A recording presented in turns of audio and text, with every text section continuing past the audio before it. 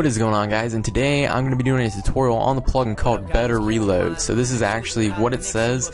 It's a BetterReload plugin, and all of you guys probably already know that when you reload your server 10 out of 10 times it's going to crash. But with this plugin, it's actually going to prevent your server from crashing, and it's going to, do its thing and just reload the server with ease. So if you're looking for a reload plugin, then this is the one. It actually lets you reload your server without having it to crash. So reloading is very useful, very, very useful, but we just can't do it sometimes when it crashes our server. So with /BReload, then it starts the reload. Now it says a warning, which is very useful because when you reload your server, it doesn't send a warning, it just does it. So now it says it's currently reloading, and by the time the message fades away, then that kind of indicates when it's done, because it doesn't actually tell you when it's done, but when you actually can do other commands, then bam, it's pretty much done.